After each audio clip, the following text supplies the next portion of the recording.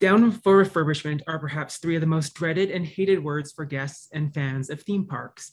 Even when the parks attempt to theme the announcement, such as when Disney tries to employ their Disney magic, which George J. Bay III argues is a pedagogical tool that allows guests to, quote, exist in a magical state of awareness, or in other words, to suspend their disbelief, and ask their guests to pardon their pixie dust.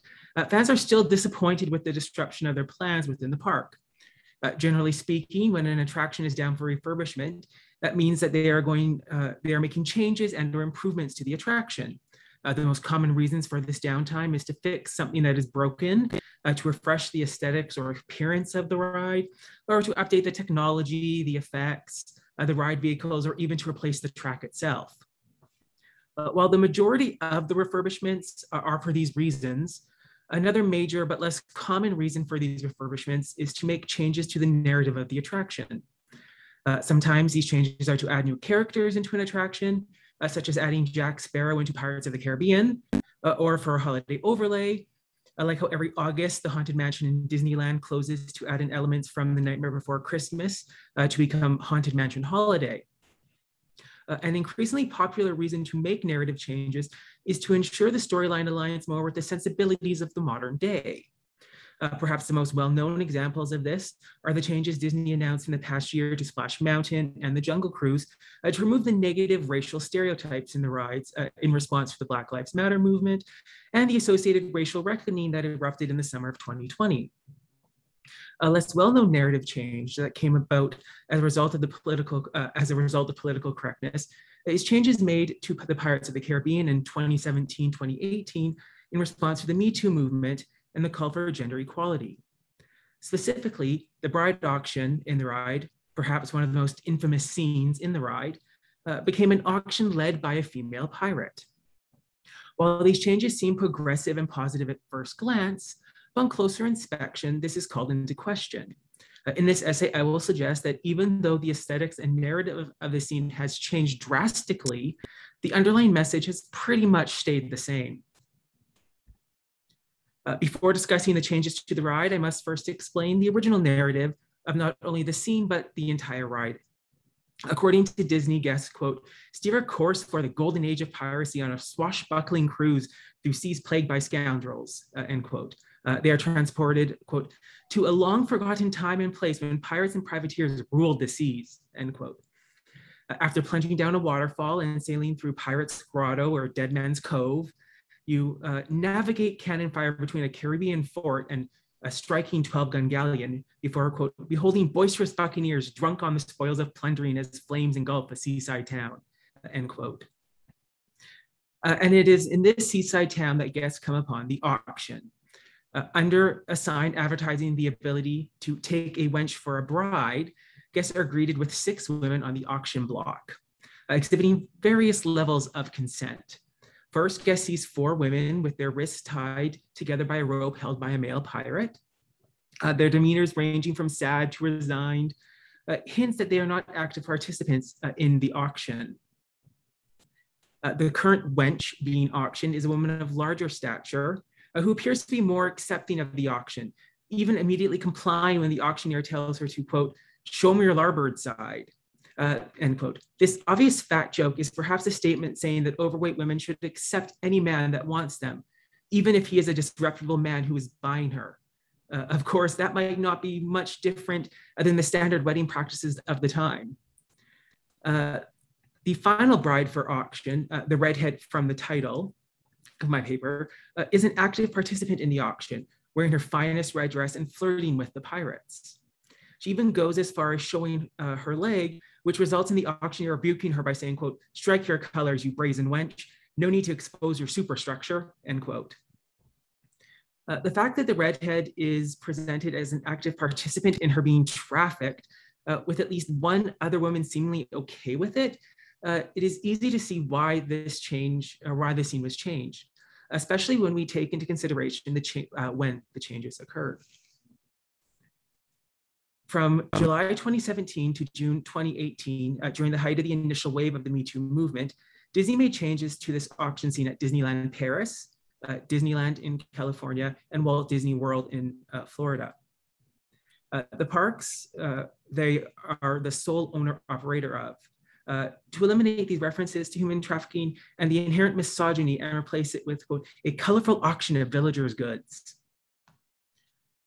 Now, instead of first being greeted with 4 women on a rope leash, there are a mixture of men and women holding art and home decor objects, a chandelier, a clock, a portrait, and a bust to be auctioned off. Since Disney just repurposed and in some cases regendered the original animatronics, the lack of complicity in the auction continues for these 4.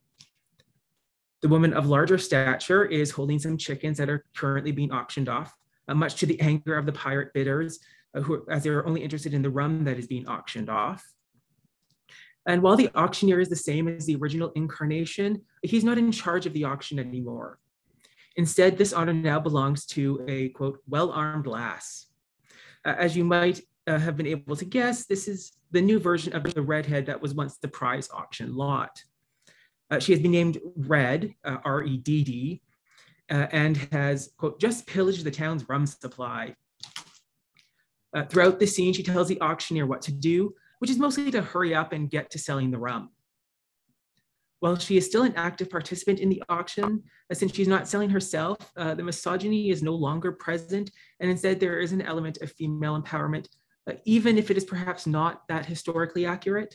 While there were female pirates in the Caribbean during the 17th century, most notably Anne Bonny and Mary Read, they were typically just crew members and or the wives of pirates. And sometimes they even had to disguise themselves as men. This potential anachronism actually somewhat makes sense when it is placed into the context of Disney's engagement with history within their parks. Since the opening of Disneyland in 1955, the Disney parks have had an interesting relationship with history. While, quote, Disneyland was dedicated to the ideals, the dreams, and the hard facts that have created America, end quote. That's from Walt Disney's introduction to Disney World, or dedication to Disneyland. They've not always represented this history accurately. Instead, as many scholars have pointed out, Disney instead presents a utopian vision of history, especially American history, and the possibilities of utopian future. Scholars such as Alan Bryman, Scarecrow's Night, and Jason J. Wallen have suggested the Disney parks were created as a place to escape the pressures of today and instead explore the utopias of the past and even the future. This idea to escape can be traced back to the opening day of Disneyland in 1955. As Walt Disney said in his dedication to Disneyland, quote, to all who come to this happy place, welcome. Disneyland is your land. Here, age relives fond memories of the past, and here youth may savor the challenge and promise of the future, end quote. Looking specifically at the mention of the past, this focus on happy and fond could perhaps explain why the scene was changed. There is no way that a guest would attach these adjectives to the original scene, to that original bride auction. By changing the scene to the female-led auction, they are presenting what they wish the world would have been like during the golden age of piracy. In some ways, this new auction is the embodiment of the plaque that can be found in the entrance to the Magic Kingdom in Walt Disney World, which says, here you leave today and enter the world of yesterday, tomorrow, and fantasy. By infusing the desired gender roles of tomorrow into the ride, they are creating a fantasy vision of yesterday. That being said, a closer investigation into the ride reveals that these changes might not be as modern and aware as they seem. They might not be as empowering as Disney hoped for and advertised. The first element of this ride that challenges the power of the change is the theme song for the ride, Yo Ho, A Pirate's Life for Me, which is present multiple times throughout the ride, both with and without lyrics. And it is the lyrics that are important for our discussion. The lyrics of the song celebrate and list the things that the pirates like about the lifestyle, which is perhaps not that surprising given the title of the song. They tell us that, quote, they pillage, plunder, they rifle and loot, extort and pilfer, filch and sack, maraud and embezzle, and even hijack. They kindle and char and inflame and ignite, burn up the city, they're really a fright, end quote. They happily extol their acts of piracy while encouraging the listeners to drink up me hearties yo-ho. Furthermore, they describe themselves as, quote, rascals and scoundrels, villains and knaves, devils and black sheep, really bad eggs, beggars and blighters, and ne'er-do-well cads. But this is all okay because, quote, they're loved by their mummies and dads, end quote.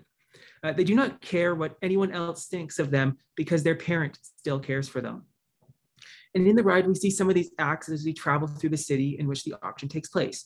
They include torturing a man for information by lowering him into a well, and the fact that, as previously mentioned, quote, flames engulf the seaside town. Not only do we hear about their crimes, we actually see some of them enacted. While these are, of course, villainous acts, there is another line that can be read as a result relating to sexual assault. The second list of crimes sung about is that, quote, they kidnap and ravage and don't give a hoot, end quote.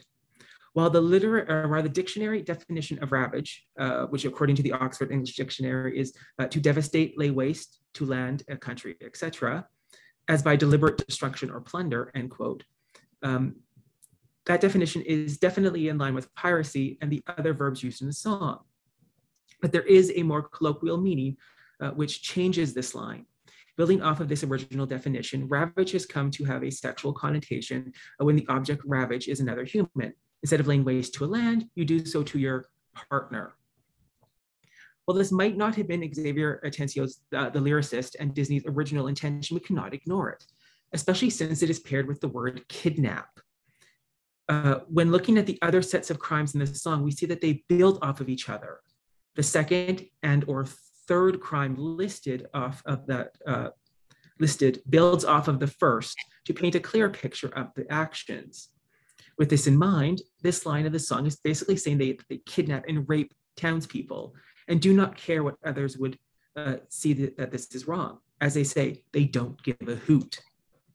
If Disney wanted to remove all of the references to sexual assault and human trafficking, they should have changed this line, which was still in the ride as of late September 2021. While this line in the song could simply be overlooked, could have been overlooked, or left the same based on the dictionary definition of ravage, when we take a closer look at the new auction lots, we see that the change might not be as progressive as we first thought and as Disney intended. While it might seem strange that the auctioning of home decor, art, and animals could continue the narrative of human trafficking, this is surprisingly true. This is due to the fact that the majority of the new auction lots are still female. First, unless we want to see it as a large piece of jewelry, the chandelier does not actually retain this narrative. Next, the clock could be a grandmother clock, but since I'm not an expert on clocks and cannot get close enough to actually measure it, I can only say that it appears to be closer to 5 to 6 feet in height, the typical height for a grandmother clock. However, since it is resting on the back of a townsperson, it is really hard to actually say. When it comes to the painting and the bust, both of these explicitly represent women. Even though they are not inanimate objects, the pirates are still planning to sell women, just representations of them. However, the auction lot that best retains the idea of trafficking is the chickens that are currently being auctioned when you travel through the ride. This is due to the fact that all the chickens being auctioned off are hens. Furthermore, in the hopes of generating more interest, the auctioneer states that they are, quote, hardy hens, every one an egg layer, end quote. He specifically highlights their fertility and reproductive capability in the hopes of ensnaring the male pirates. This is not that different than what took place when he was encouraging the men to, quote, take a wench for a bride. Even though he's no longer selling live human women, he's still selling females. By changing the auction lots from women to icons of women, both inanimate and non-human animals, the overt message of human trafficking and sexual exploitation is removed from the ride, but it still remains hidden in the ride. The ride is still trafficking in the selling of women based on their looks and their potential fertility. Even though they are no longer showing the actual selling of women, they're still exploiting them.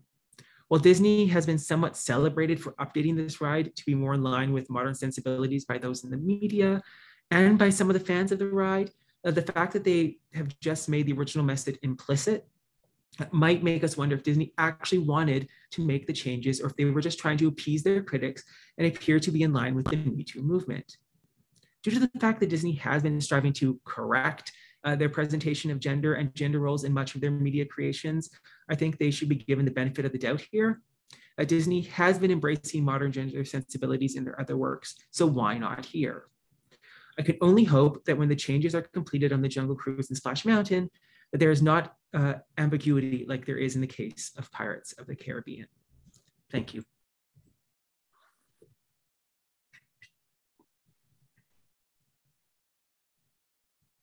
Thank you, Daryl. That was fascinating and made me rethink the ride that I've been on a couple of times with my kids, but we'll come back to have some opportunity to discuss later. Since Liz is not here, our second presenter, that moves us along to Magdalene. Oh. And Magdalene Key is an associate professor of English at Hong Kong Baptist University. She's the author of Jane Austen and Altruism and Jane Austen and the Dialectic of Misrecognition. She's contributed essays to Scandinavian studies, post-studies, and philosophy and literature.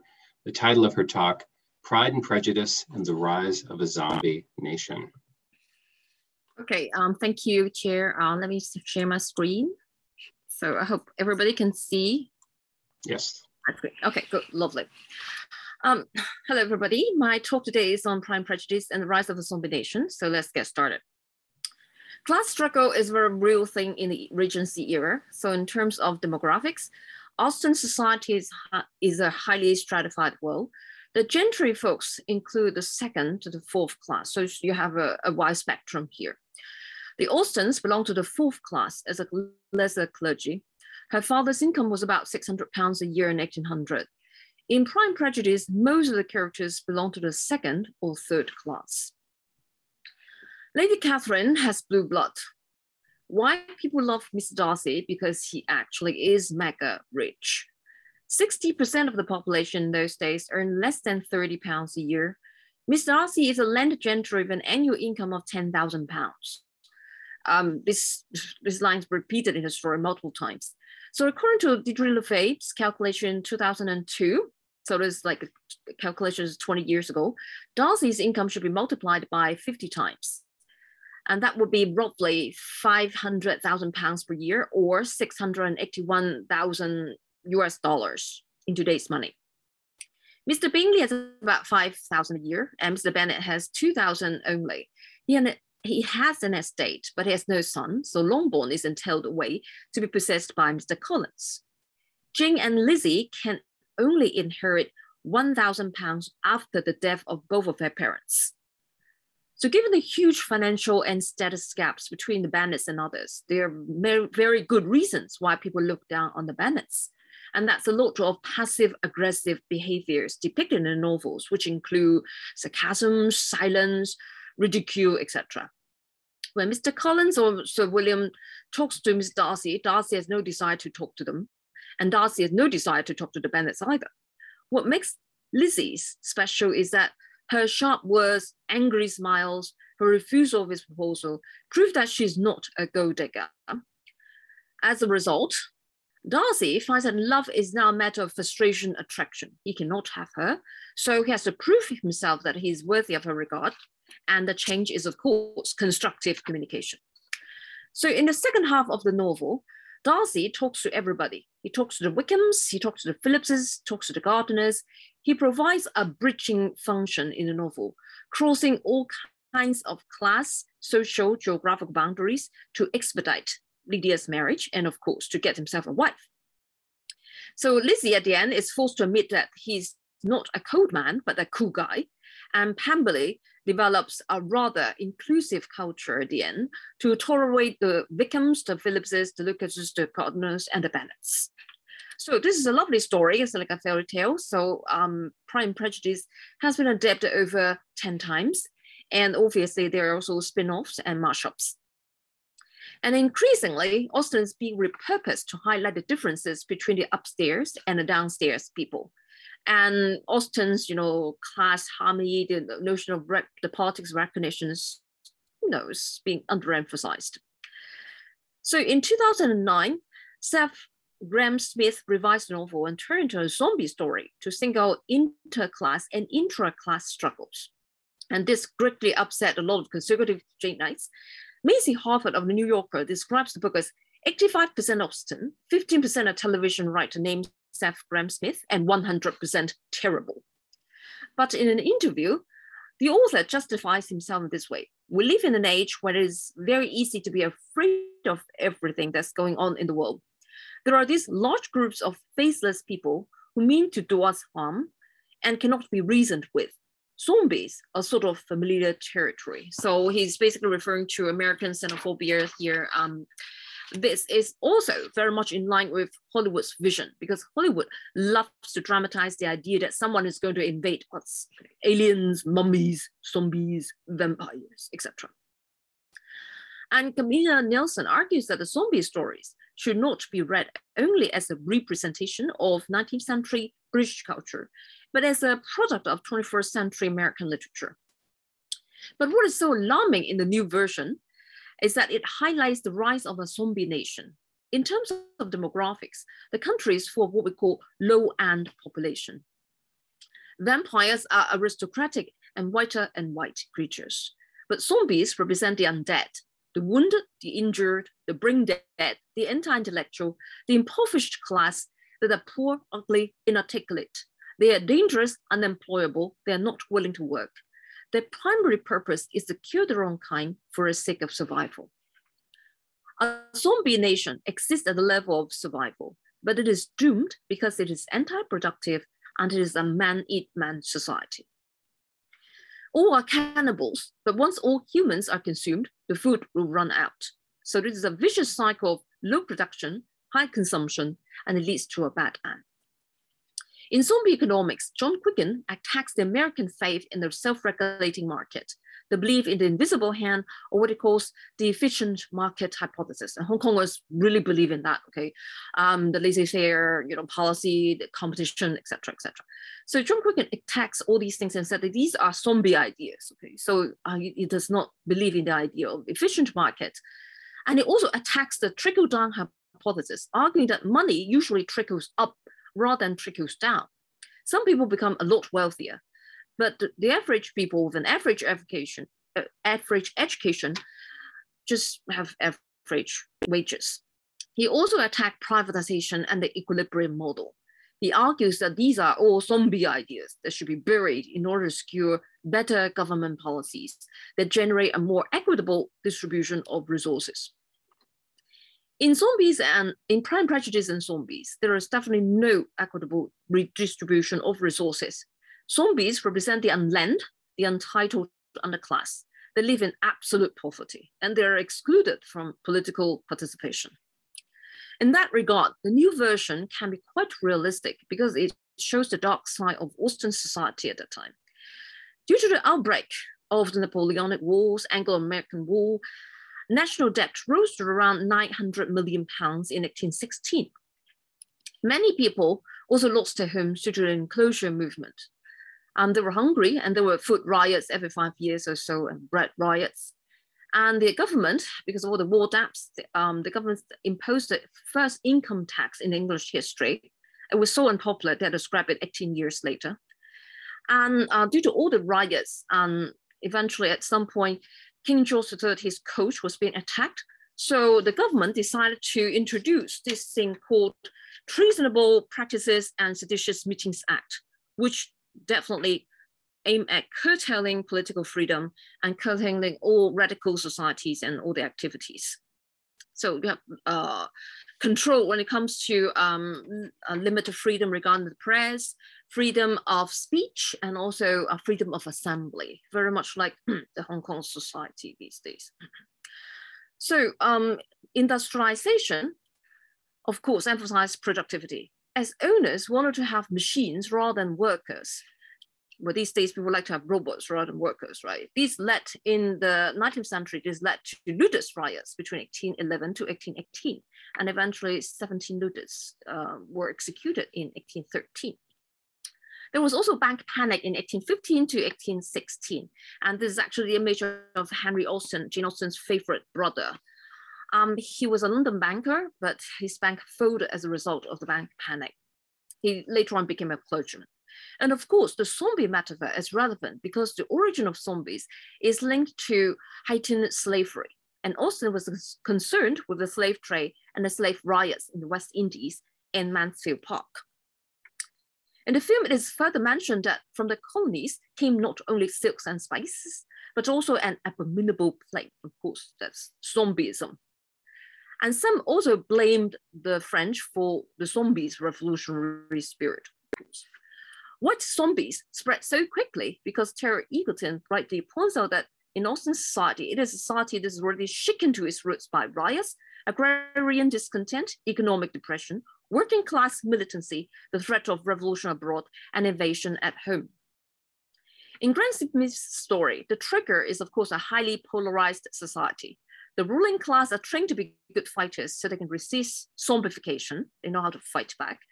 The working class are untrained. The working conditions further expose them to professional horses. They are ambushed because they have to work and go to places. So coach drivers and bodyguards are often killed and zombified. A blacksmith also becomes a zombie.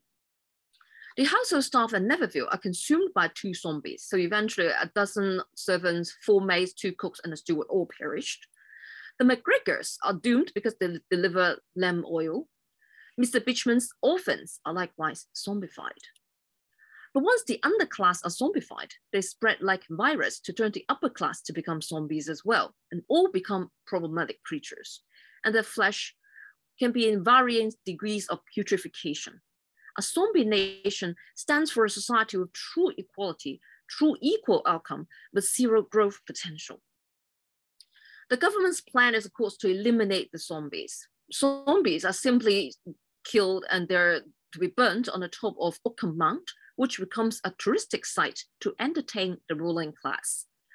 To defend humanity, the gentry class aspires to be fighters. So they want to have an Oriental education that emphasizes martial arts so they can be more Bruce Lee than Bruce Lee. It shouldn't degenerate into a cult of sadomasochistic training. The Bennett sisters are trained to pledge allegiance to the warrior code. They can work and become bodyguards, assassins, if they need to be. In the book, Lizzie once kills a ninja, and she herself is not unlike a zombie when she eats the heart. And she says, curious, I have tasted many a heart, but I dare say, I found the Japanese ones a bit tender. As such, the book and the film characterize women warriors as feminist icons. In the name of the honor culture and the warrior code, Elizabeth finds it justifiable to kill her enemy, even though it's just a minor offense committed by others. Darcy upsets her, and she wants to follow this proud Mr. Darcy outside and open his throat. In that regard, the defenders of civilization can change from using instrumental violence to welcoming orgasmatic violence, and this can effectively bankrupt Western humanism. The film is different. Due to the threat of zombies, the ruling class not only turns militant, but also becomes increasingly authoritarian. Lady Catherine is like the Queen of England, an angelic rigged warrior who can kill Lucifer. Darcy's role is also changed. He is a social leader in the book. He is in town for a meeting of the League of Gentlemen, but in the film, he has a military title. Colonel Darcy is responsible for national security. The medical authority also has great biopower to examine and eliminate a person or quarantine an alleged victim, such as Jane Bennet. The army also limits people's freedom of movement due to zoning restrictions. The ruling class also has a no mercy, no negotiation outlook, and this is very much reinforced by Lady Catherine's policy of refusing any dialogue or communication with the zombies. So zombies and humans belong to 2 worlds. And at some point, Wickham appears as a middleman to persuade the ruling class to share power and resources. The congregation at St. Lazarus, according to him, demonstrates the advanced state of zombie ethics. Zombies can live on pig's brains, and religion gives them power to resist their aggressive instincts and become pacifists. They have a different political outlook that does not welcome monarchy, so they're very progressive in that regard. And Richard Leahy notes that the mass underclass can speak and coordinate, and this indicates a kind of unionism, and these zombies can rouse our sympathy because of their articulateness and their noble vision. In Austen's version, Darcy's love for Lizzie acts as a catalyst to heal the society, leading to class harmony. People are reconnected. In the new versions, Darcy's love for Lizzie destroys everything. Because Wickham has Lydia, to save Lydia, Darcy steals the corpse.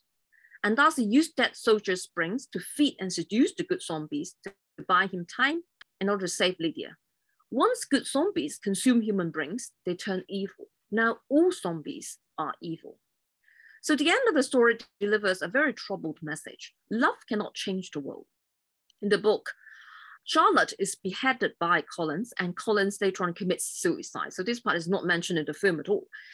In the film, communication with the other also comes to an end. It is true that Lizzie can become Mrs. Darcy, and the Bennets are accepted by the rather snobbish Lady Catherine. However, the two-well phenomenon can still cancel everybody's happiness. The ruling class is not winning. Their kith and kin are zombified. Zombies once attacked Neverville. London has fallen. Rosings is also under attack, and they will one day probably conquer Pemberley. So this is very consistent with Hollywood's vision. The film implies that the Antichrist has come, and there is no happy ending. Aristocracy, or the modern way, operates in a hierarchical and authoritarian manner. The rich may try to reform and become a little bit more accepting, but the story implies that the system will fall. A small group of good zombies, they can be virtuous, religious. They also hope to run for the parliament, but unfortunately, because of Mr. Darcy, they are corrupted and they are no more. Zombies are anarchists. They are anti-establishment, violent. Whatever they have, they will destroy. As such, they don't produce and they're always hungry, and they are disorganized with no structure or power center. However, at the end of the story, they are willing to be led by an antichrist figure. And so this begins the zombie apocalypse and the era of the four horsemen. In the book of Revelations in the Bible, the four horsemen refer to the wild beast, war, famine, plague, or death. If Wickham is indeed the wild beast, once he replaces Lady Catherine, he'll bring war, famine, and death. So a zombie nation highlights true equality, but it is a country in which all are poor, stupid, or all dead or undead. So this is film and novels basically fits the theme of the conference very well, a city of death and city of destruction. It's a rather sad message. So that's the end of my presentation. Thank you.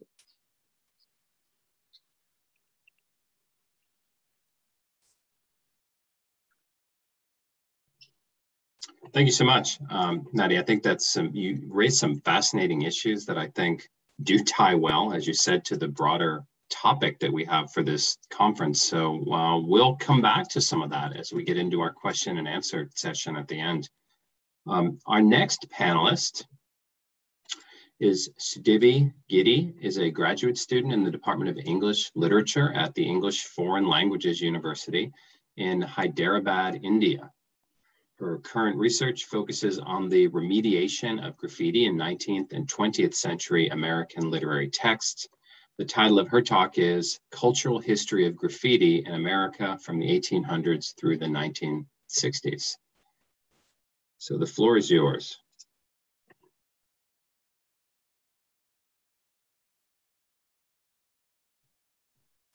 Give me a second. Yeah, go right ahead. Take your time.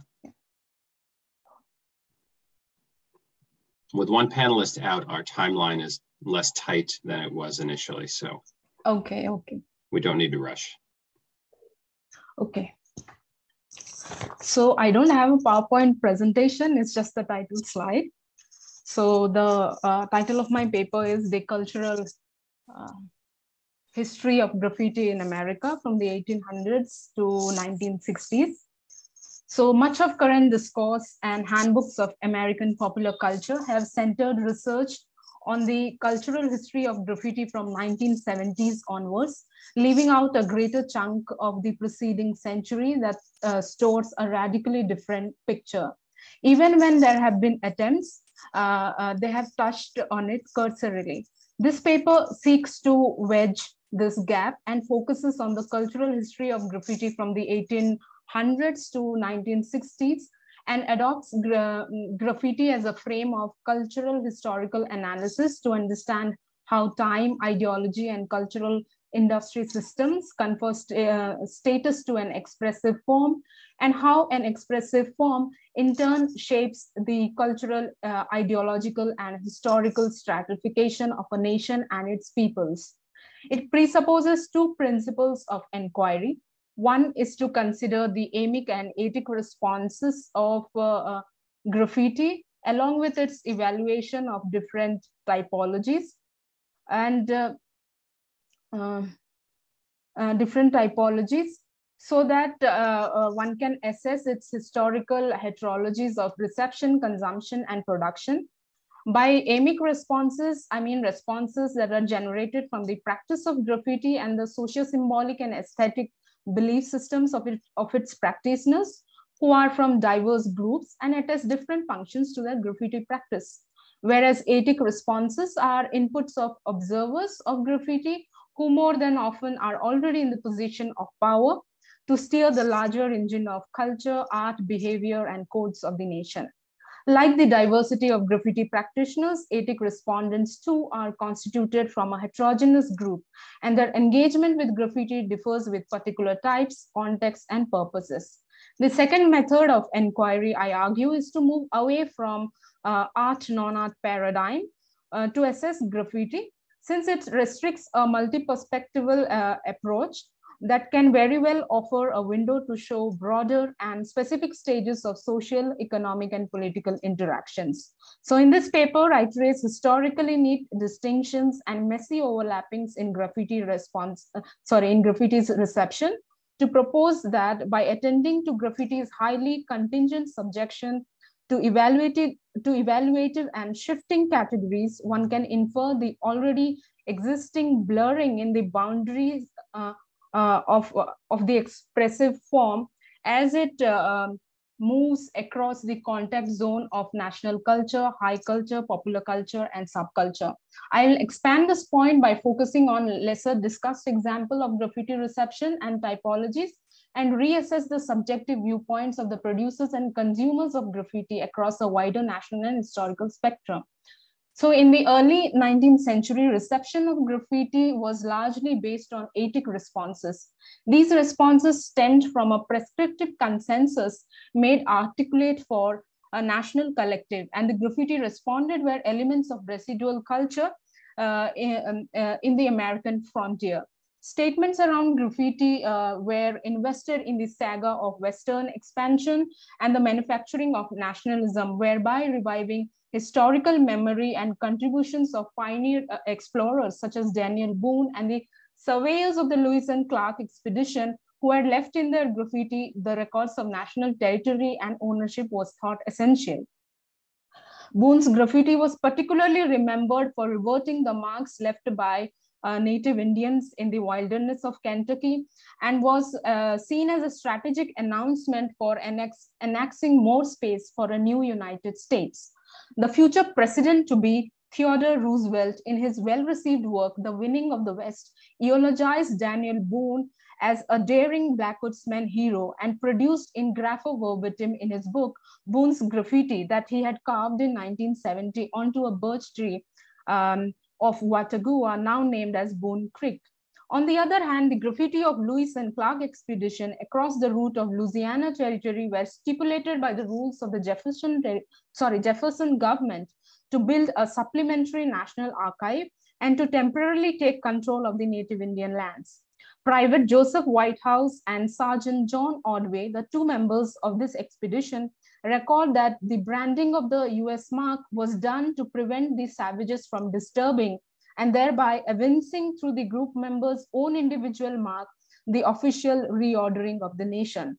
Reports of the Pathfinder exhibition by Colonel John Charles Fremont also acquainted the American readers about the graffiti of Rock Independence in Wyoming, where was inscribed, and I quote, "Many a name famous in the history of this country and some well known to science are to be mixed among traders, travelers, and missionaries." These graffiti, unquote, these graffiti contributions to national history fulfill the ideological position of their producers As a collective, they represented the influential bourgeois mercantilist network who were building the political economy of the nation, and therefore any riffraff produced by them entered into the narrative of national veneration. They were received as historical artifacts, and their extra aesthetic quality found potency in the rhetoric set by ethnocentric and nationalist ideology.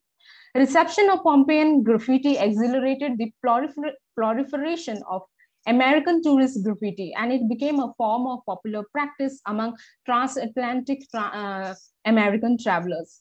A change in perspective sets in when debates surrounding graffiti were paired with American travelers' overseas civility and abjuration of hospitality ethics, and as an example to reflect on the encouraging and deplorable shades of national culture.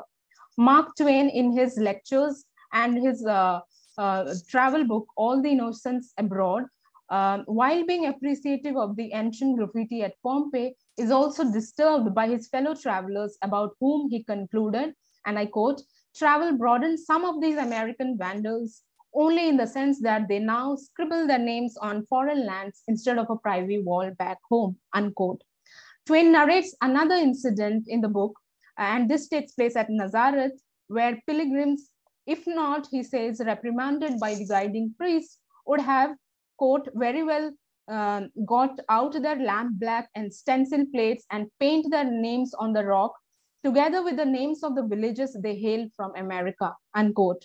Twain alludes to an important church prescription that is conveyed by the priest to the touring pilgrim, something that goes back to the rules set by Felix Fabry in the 15th century.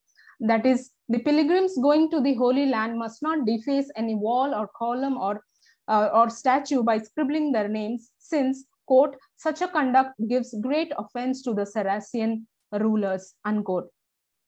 Scriptural delinquency, as these examples show, was regarded not only degenerative and poorly of the pilgrims' national culture, but also violated hospitality of the host country. But this belief was not accepted by other American travelers like John Leold Stephens and Carter Henry Harrison, who wrote in their travel accounts how their graffiti was a sense of homage making and reconnection with their own countrymen and friends who had traveled to the same places abroad and left their marks on historical sites. Stephens and Harrison really, in their emic responses, evoke a kind of scriptural community that pairs two countrymen in their graphic commemoration. Late 1870s and early 20th century America had its own vibrant graffiti culture, but it was closely guarded among the wanderlust migratory culture of the tramps and hobos. The Attic responses on tramp graffiti saw it as a tool of the lawless underground, and vigilant print media of the times donned the hat of cultural appraiser, declaring that the tramp graffiti have no poetry, none of the grace notes of literature, and their Kabbalistic language is only confined to their fellow traveling brethren. Such a response is perhaps not unsettling at a time when the rapid persecution of the Jews, the Romes, and the tramps who resorted to this language as communication and movement were seen as nuisance in a rapidly industrialized city space of the Western world. However, if one looks at the emic responses, the hobo and tramp graffiti practitioners such as Jack London, Jim Tully, and Leon Ray Livingston, graffiti becomes an instrumental method of ensuring survival to seek security of food and work. Besides this utilitarian gains, it was also seen as an art of self-presentation, as moniker writing became a form of personal art for them, which required skill, innovation, and high taste, even when it was not recognized by outsiders as an art form for a long time, and when anthropologists were beginning to categorize decorative wooden and metal objects made by tramps under the term tramp art. So in the first 2 decades of the 20th century, the combined knowledge of tramp, hobo, backwoodsman graffiti of the frontier became a pedagogical asset for nurturing the skills of outdoormanship among young white boys and new generation war-facing American men. Eminent scouting trainer Daniel Carter Beard insisted to recuperate some of the graffiti symbols of tramps, pioneers, and gypsies in scout pedagogy, and hoped that the graffiti symbols may be of great service to the scout boys who will be the future fighting men of the country. So the case of tramp and hobo graffiti offers an interesting account in the way amic and atic responses blur out differences in its significance and practice. In the 30s America, atic responses to graffiti with regards to the domestic landscape prompted competitive imageries that had direct bearing on the notion of urban purity discourses and carnivalist disordering of order in national parks that transformed into heterotropic spaces. As commerce and crowding in American urban centers grew exponentially, cities which were earlier modeled on Republican architectural style had to adopt a utilitarian model of living and public space.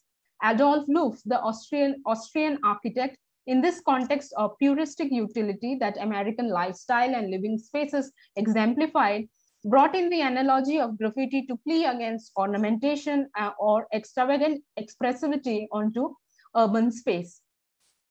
He denounced this form as this practice as a form of primitivism, puerility, and degeneracy, and he uses the visual trope of graffiti to advance an urban purity discourse wherein the American aristocrats must ensure that there be no such crassness, that their cities should glisten like white walls, and the aristocrat is to be the upholder of his class and superior culture in his resident city.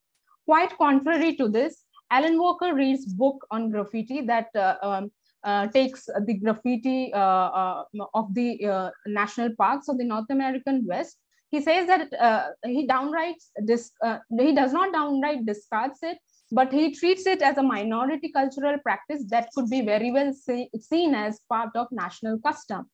Unbothered to rules of the park authorities, the graffiti of the national park, by the sheer number of its overpresence, were carnivalists. Its practitioners flouted normative social order, and this was a serious blow to puristic urbanity. The Graffiti Acts turned the space into heterotropic space, a space unhindered by class expectations of conduct. The interim between Second World War and Korean War demonstrates a revised perspective on graffiti with America's circulation of soft wartime propaganda.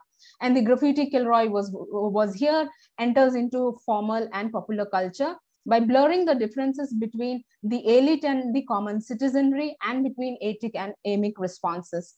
Appearing at the start of the war in 1939, Kilroy graffiti enjoyed the status of national insignia and a means of national mobilization, as had been the case with the Uncle Sam and Donald Gets Drafted posters. As a war semiology, it fused into the military-industrial entertainment network, moving from shipping industry to its leisurely strategic use in war front.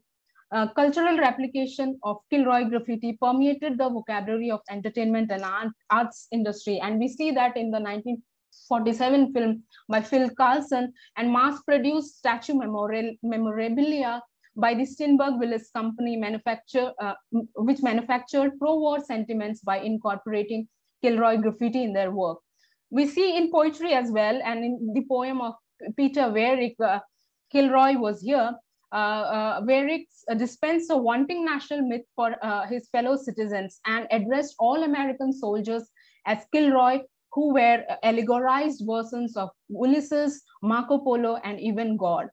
Kilroy's resonance in American popular mind could not be overlooked in the state military diplomacy and in consolidating war troops. During the eve of the Korean War, Sergeant Bernard DeLay commissioned a German artist to prepare a brochure message for soldiers with a welcoming signboard advertisement in the recruiting journal, which read, quote, "Kilroy was here, liked it too, he re-enlisted, why don't you," unquote. But with time, America's military high-handedness in international affairs gradually generated a dysphoria of sorts among the public at home. And this is articulated well in Tennessee Williams' surreal symbolism of Camino Real, a play with abstract version of confusion and dread by the that has been created by the Cold War. Here, Kilroy is not the confident soldier of the Second World War, but an everyman American in an unknown land who is confounded by an inscription that said, "Kilroy is coming." This partly shows the lost enthusiasm of the American soldier in an alien territory and his constant tumbling down into a forced trap where his own freedom is put at stake for maintaining the powerful and liberated image of America. The 1956 avant-garde modernism had its fair share in importing a genre of graffiti from Europe into the presence of the American art world. And with it, the Art Speaks of American cultural magazines ushered in the intellectualization of American graffiti. These again centered on ethic responses where the producers of graffiti had no role to influence the interpretation of graffiti. In a classic modernist reading of graffiti as an autonomous text and as a found object, established artists, critics, and writers gave free rein to their academic faculty. It started with Braside's photographic graffiti collection from Parisian streets, which were exhibited in America for the first time in the Museum of Modern Art. Braside followed a similar anthropological lens to appreciate graffiti as had been with the supporters of Art Nouveau, primitive art, and outsiders art. In his catalog, he attached a prose poem in which he declared graffiti as the most authentic art. Now, Braside's exhibition prompted American intellectuals like John Updike to look at their own city's graffiti and assess their skill. So, writing for the New Yorker, Updike's essay, Local Graffiti, praised the graffiti novice of Mulberry Street, who could with equal skill replicate the lines of Jackson's canvas or chalk a vorticist woman. Updike's associative imageries of high art were not promotional embellishment to put graffiti into gallery context, but it signified a period when the gallery and avant-garde artists such as Robert Rauschenberg and Cy Twombly had started incorporating graffiti as part of their visual language. With the insurgence of the 60s counterculture that rejected the conservative fabric of older generation, the amic and atic responses of graffiti again merged in the swelling expository discourse of the public space, wherein graffiti took the form of an aged prop.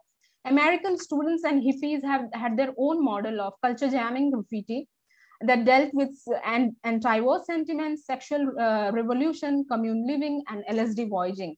Cushioned spaces of campuses and venues of street demonstration adopted graffiti's visual power to stage freedom of speech and campaigns of civil rights movement. These further developed a strange mix of reasoning that vouched pro-graffiti tendencies when mainstream and culture industries started responding to alternative cultural experiments.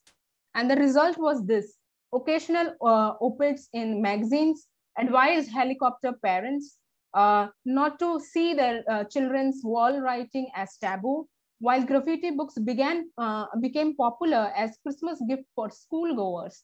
The publication of books on graffiti by Robert Resner presented debates on whether teaching graffiti in college is any good, while college youths demanded university administrations for the writerly freedom of restroom graffitis on campuses.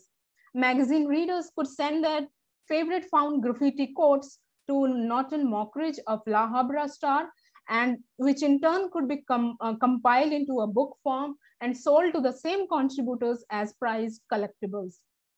All these examples show that graffiti was tolerated and utilized for its formal and contextual flexibility.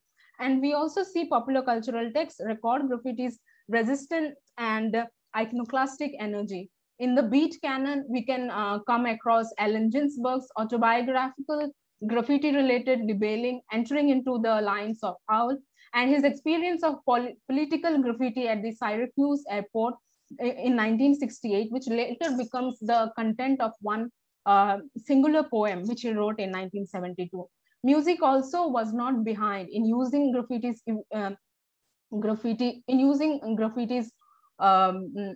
evading figures as graffitists evading figures who come to whom we see represented in Simon and Garfunkel's The Sound of Silence, and A Poet on Underground Wall. To conclude, from being a national artifact to being a product of avant-garde and mass cultural art, graffiti's cultural destiny in America between the 1800s and 1960s shares a similar fate as any dependent genre, heavily drawing its contents and significance from the actorial forces of history and cultural markers on the one hand, and on the other hand, the immediate participants who dispose in different political realms within the nation, connect and shape its teleological aims. To engage with the questions of graffiti's status in cultural history and to think about ways of approaching it is to make steady room for flexibility and acknowledge the differences in the outcome it bears when one embarks to study graffiti's journey, either from the perspectives afforded from long durée analysis or from the givens of immediate particulars. Thank you. Thank you very much. Certainly some interesting ideas there that will, I am certain, come back in our question and answer session. So let's move to our last panelist tonight, who is Alan Parks. He's a PhD student in US history at the University of Delaware. He studies the impact of neoliberalization, youth subcultures, and anti-drug campaigns from the 1970s and 80s.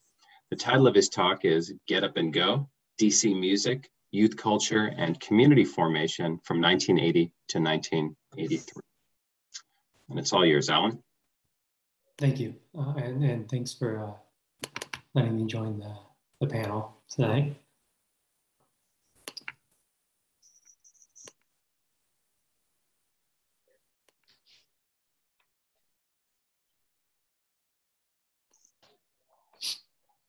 Okay.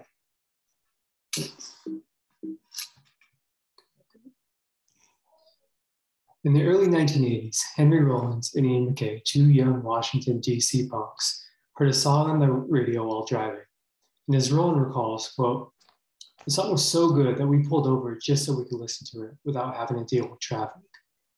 They waited to hear the radio DJ announce the song title after the song had ended. And as Rollins remembers, quote, "The lady said that was Pump Me Up by Trouble Funk. And Ian and I looked at each other and instantly came to the same conclusion. That is the beat we've been waiting to hear our entire lives." The go-go sounds of Trouble Funk and the hardcore punk created by Rollins as a member of Washington, D.C.'s State of Alert, and McKay as a singer of Minor Threat, while at seemingly opposite ends of the musical spectrum, exposed a distinctiveness in D.C. music making that marked the 1980s. The political and social realms with which go-go and hardcore punk engaged extended far beyond the walls of subcultural hangouts and venues and provide a basis for understanding power relations more broadly within a historical moment defined by a turn toward post-Keynesian economic ideologies.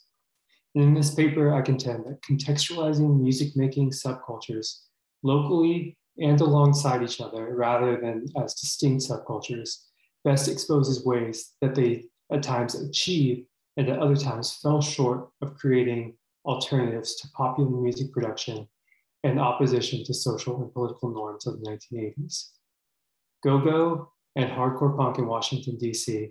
unveiled community formation that depended on a localized do-it-yourself ethos.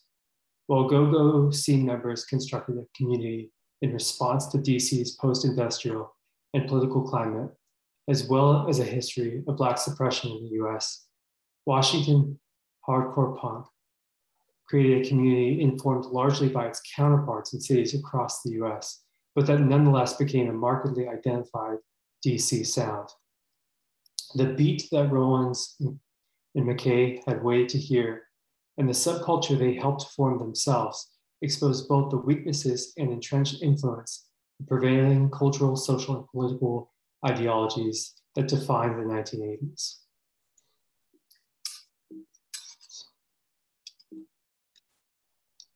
So in go-go, by diminishing the bounds between bands and the audiences, crowds became a part of the go-go performance and thus reinforced community. For example, go-go bands often engaged in roll calls in which singers declared the names of fans over the band's music. They also encouraged the audience to join in with them through call and response. Go-Go further inspired its own styles of dance, including Happy Feet and the WAP. While audience participation is central to Go-Go performances, Black audiences upheld their role, quote, in keeping musicians accountable to the vernacular traditions and communal desires of the Black community, as Mark Anthony Neal notes. By the mid-decade, major labels began looking toward DC's go-go scene as potentially marketable to a broader audience. New York City's Black newspaper, Amsterdam News, reported that the growing influence of go-go was, quote, like a funkified phoenix from Washington, D.C.'s inner city. Go-go music is threatening to become the nation's next craze. While the music caught the interest of labels outside of Washington, its reliance on audience interaction and the community it fostered in DC as the chocolate city or the chocolate capital reinforced its distinction as a Black DC sound. Although Trouble Funk and bands like Experience Unlimited signed with Island Records, they achieved limited success as major label acts. Trouble Funk expressed some discontent with the influence the major label attempted to wield over them. As bassist Big Tony put it, quote, the record company wanted to try something new with the group that I didn't quite feel comfortable with or good about. I wanted to continue that original, traditional Trouble Funk go-go sound.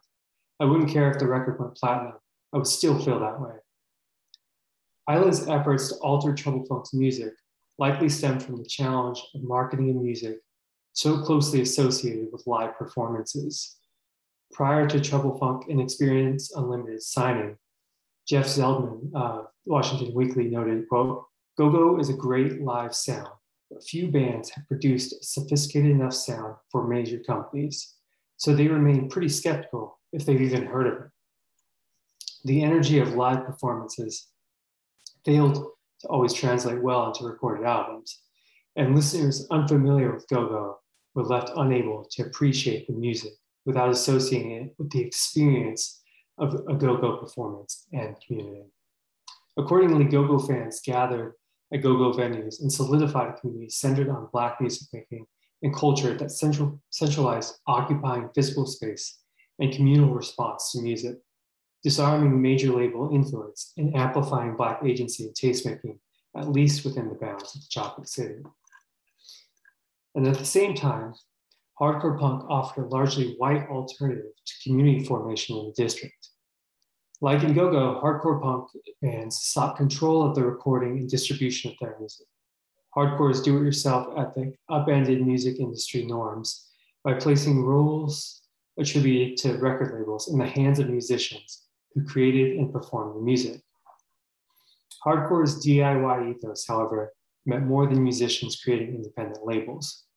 Ryan Moore argues that hardcore's emphasis on members doing it themselves, quote, involved a quest for authenticity and independence from the culture industry, thus altogether renouncing the prevailing culture of media, image, and hyper-commercialism. Similarly, Timothy Kupman writes that hardcore's emphasis on DIY offered, quote, the radical possibility of reconfiguring a space outside of commercial exchange. An ideal of purity unspoiled by marketability marked hardcore punk, represented by artistic control and freedom, untainted by music industry norms, and embedded in the subculture's DIY ethos. Some members of DC's hardcore scene took efforts to maintain purity even further. McKay and fellow Minor Threat bandmate Jeff Nelson recognized the significance of documenting the hardcore scene through recording and releasing the music of local bands and local bands only on their Discord record label.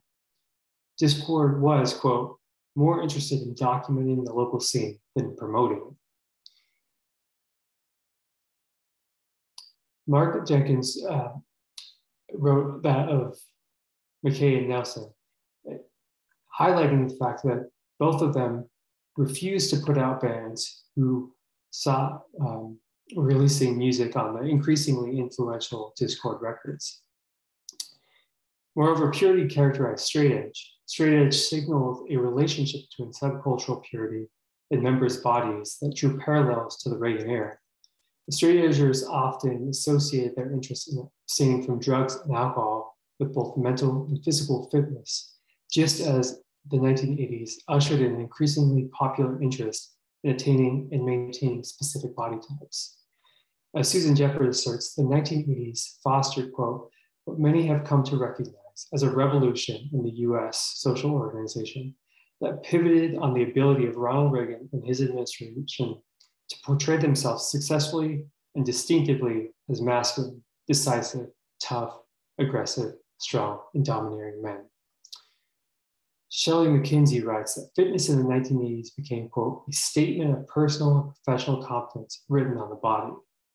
The personal played a key role in conservative idealism, represented by tough, rugged individualism that Reagan displayed in movies, if not in actual real life. Straight edge furthered the credence of individualism. As McKay put it, quote, I see people as people. Straight edge was always, in my mind, a celebration of an individual's right to choose his or her life.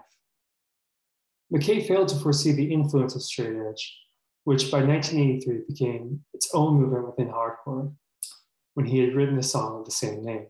Straight edge quickly became associated with Washington, D.C. hardcore, and aligned it with an air of Puritanism that outsiders attributed to the capital's hardcore scene. Minor Threat lyrics express similar sentiment. In Out of Step, McKay shouts, I don't smoke, I don't drink, I don't fuck. At least I can fucking think. Similarly, in Straight Edge, he declares, I'm a person just like you, but I've got better things to do than sit around and smoke dope because I know that I can cope. McKay framed a distinction between himself and what he thought of as outsiders as a way to solidify both community, but also to promote his own individualism.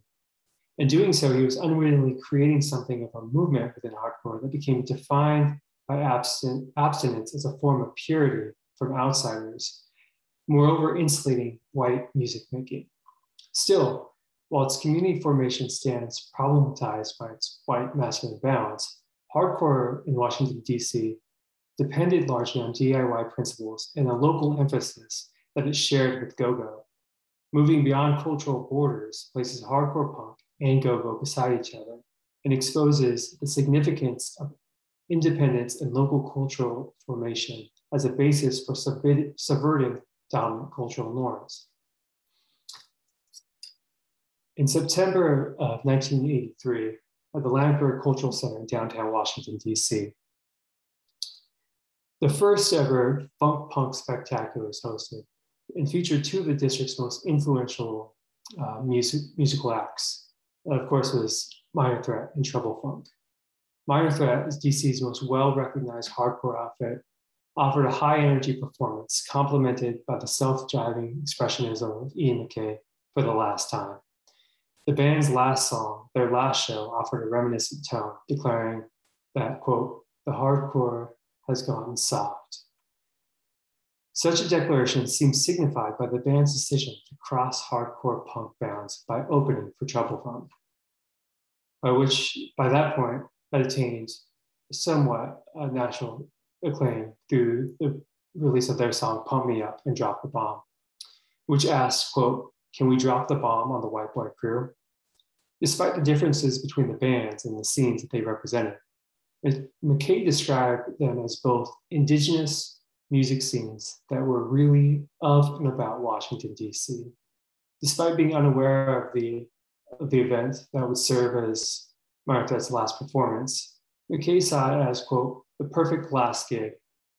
I felt like it was a connection with Washington that I actually had a really deep affinity for. The event blended two subcultural sounds and styles. Most powerfully, however, the Funk Punk Spectacular diminished racialized boundaries between go-go and hardcore punk and brought together independent DC subcultures, inspiring an almost annual Funk Punk Spectacular sense.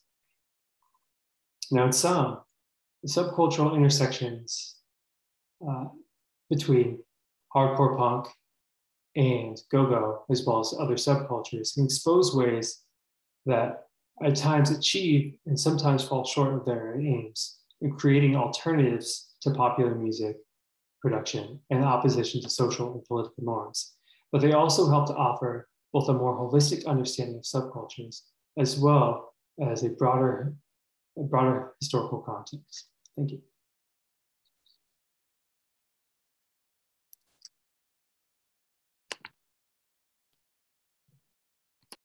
Thank you, Alan. So we have a few minutes here for some questions, and I certainly will open this up to anyone who would like to unmute and ask a question here of any of the panelists. You're also welcome to type a question into the chat, and I will relay those as well to the group.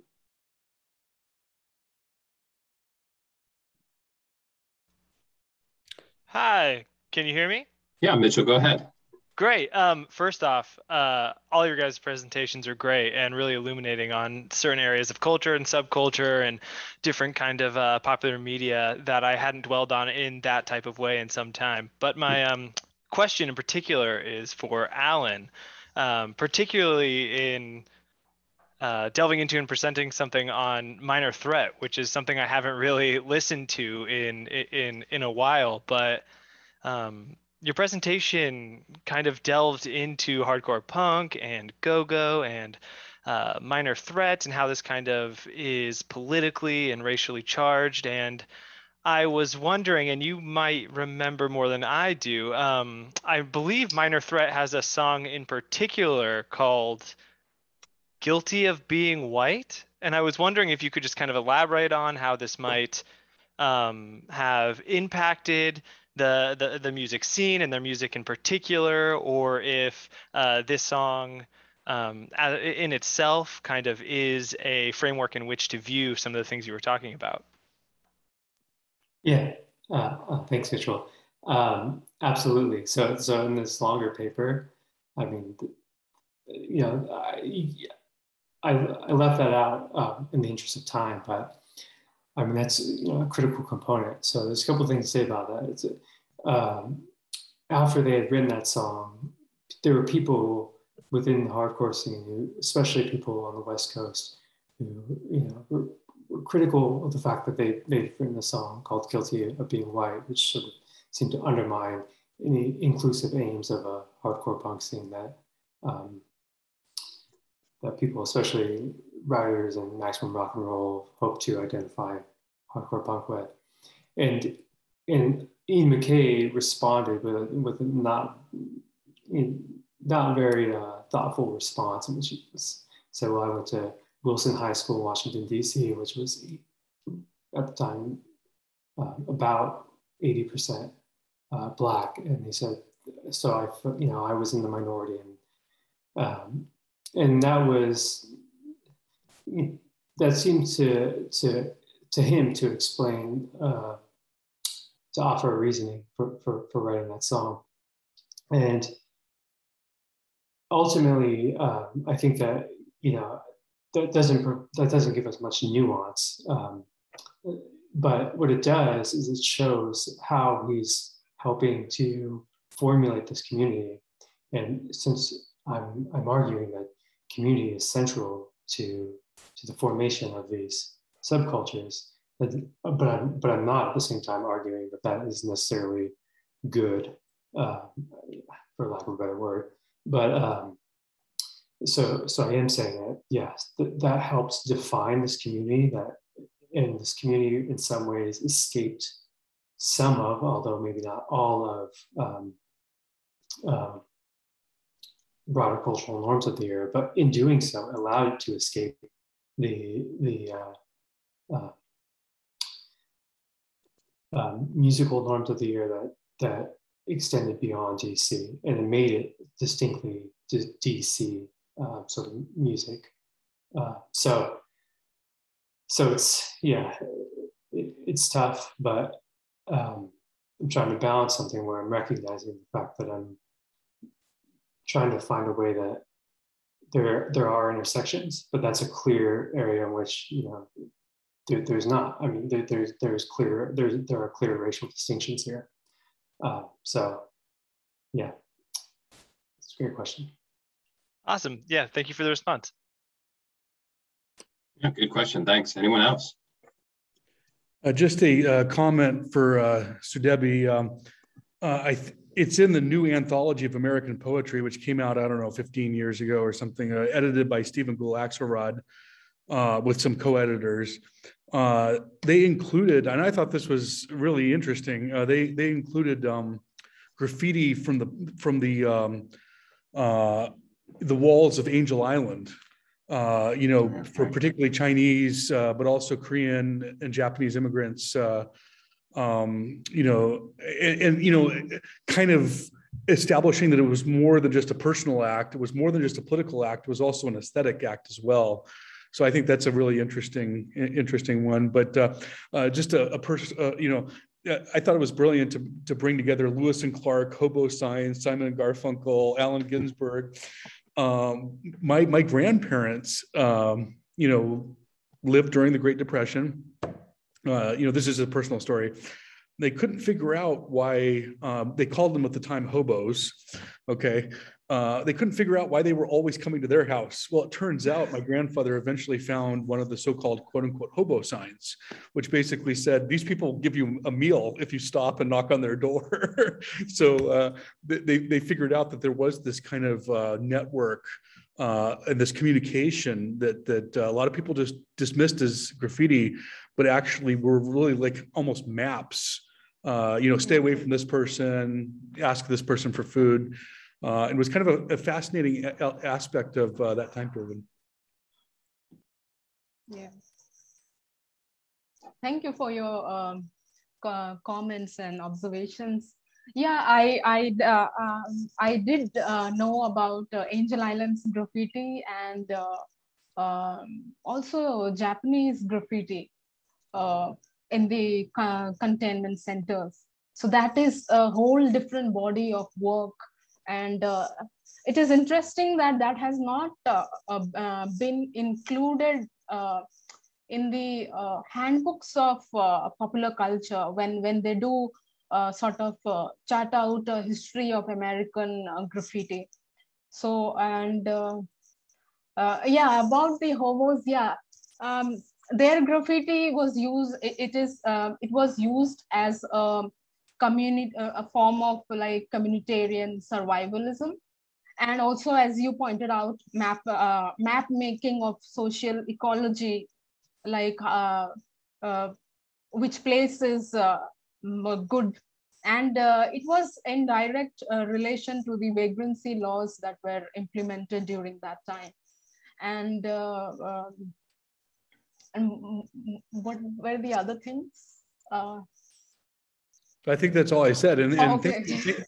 Thank you for going into both of those in more detail. But I mean, it sounds like this is a book waiting to be written about all the fascinating ways and all the different functions that graffiti has fulfilled over the years. Yeah. Thank you. I have a question that really applies to Alan and to Daryl and Maddie. And so both of you talked about, in your case, Daryl, Disneyland and Disney World changing and this iconic ride. And I know I lived for a while in Orange County in Southern California that people are very possessive of, there's a certain subset of Disney fans that are fanatics, truly love the place. And the same could be said, Maddie, about some Jane Austen readers. I mean, they're just passionate. You say Jane, and they know who you're talking about.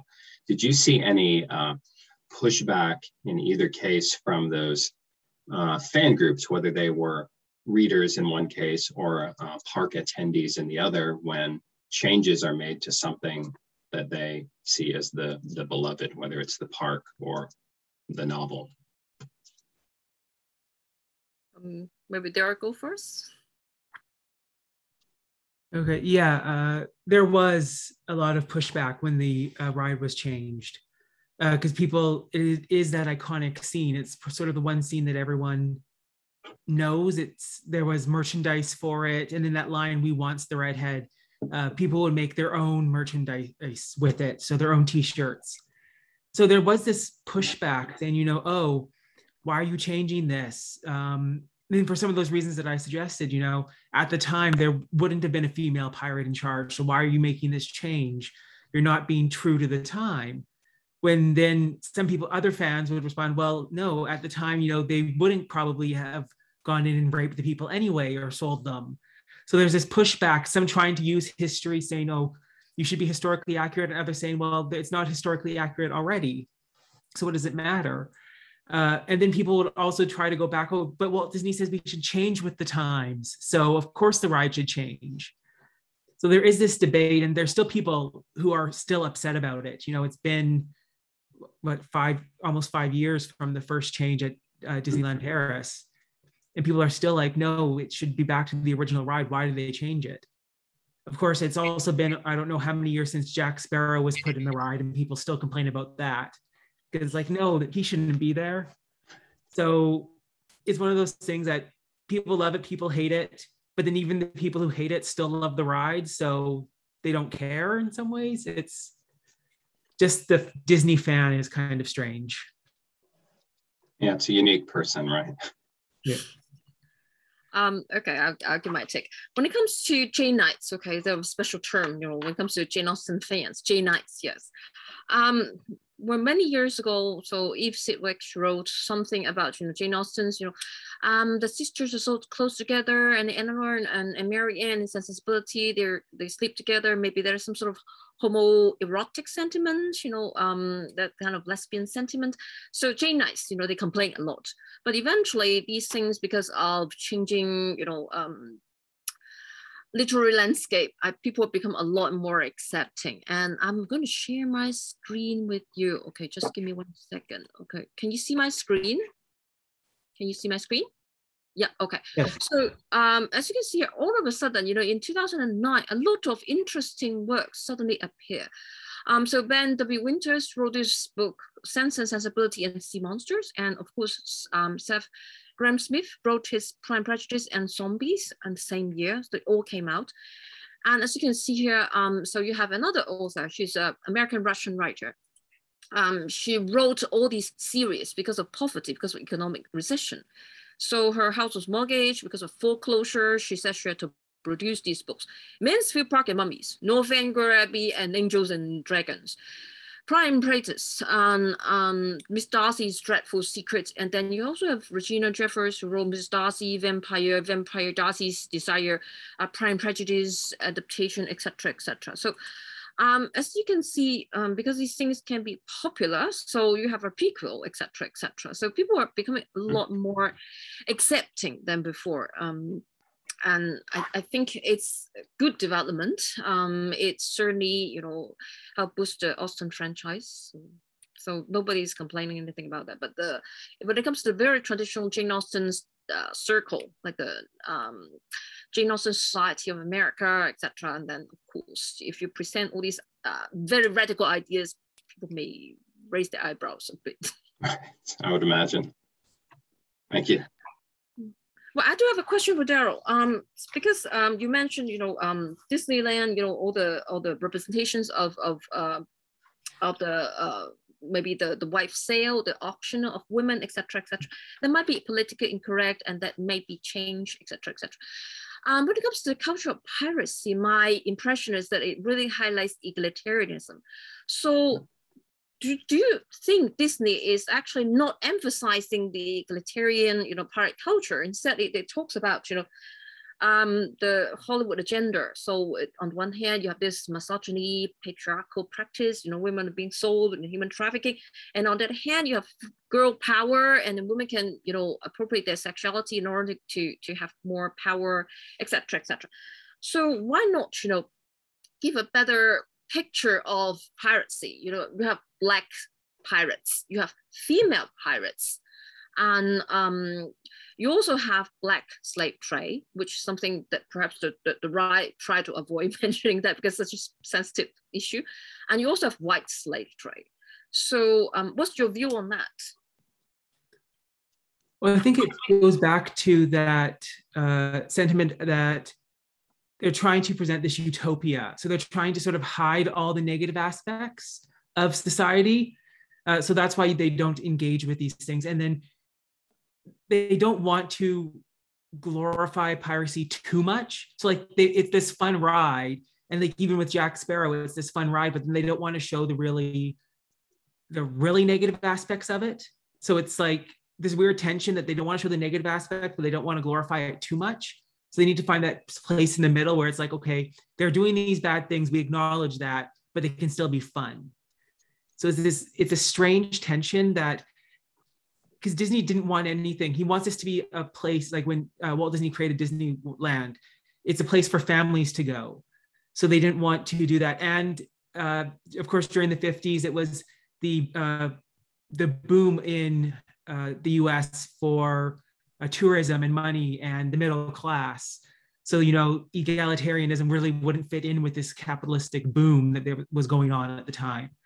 So maybe now they can try to put that in, but of course, I'm Canadian, but the news that I hear about the trying to change the views of their government systems, that whole push for socialism and the pushback in it for some of the members of the government, I don't know how far that they would go to saying, oh, piracy, they had this great egalitarian society, because that's sort of contrary to what a lot of the people want in the political narrative. At least that's my impression from watching the news. I don't know. As I said, I'm not American, so I can't really comment about that, but that's what I seem to have seen recently. I'd be curious. And I've never seen it myself, but the pirate show at the what's it called, Treasure Island in Las Vegas. I think it has changed over the years, if I remember correctly. That there's been an attempt to maybe, it's always been a family thing, but there's a sort of implied sexuality and implied violence, and that might be sort of the next stage in a book, right? The next chapter. This one would be not Disney, but pirates, but that show still continues, and they still have a whole casino that's themed around pirates. Right.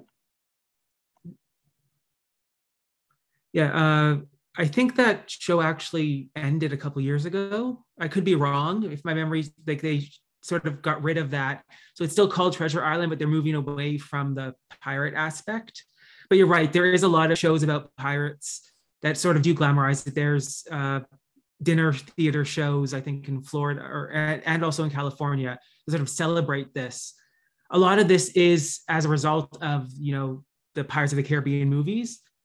So there is that love of piracy that people, as I said, they just love it. And I don't really know why, because again, for the longest time, they were presented as these negative characters, but yet now everyone's, so just like the vampire, the vampire is supposed to be this dangerous figure, but then now it's sort of the love interest. So it's that same idea, the bad boy, the anti-hero. So we are about out of time, everybody. So unless there are any final comments, I want to thank you all for making this really a fascinating and enlightening group of papers. And it was really a pleasure to meet all of you and hear about your work. There will be a recording of this saved. And I hope that everyone enjoys the rest of the evening. Take care. Thank you, Chair. Bye. Thank you. Bye. Thanks so much, Chris, for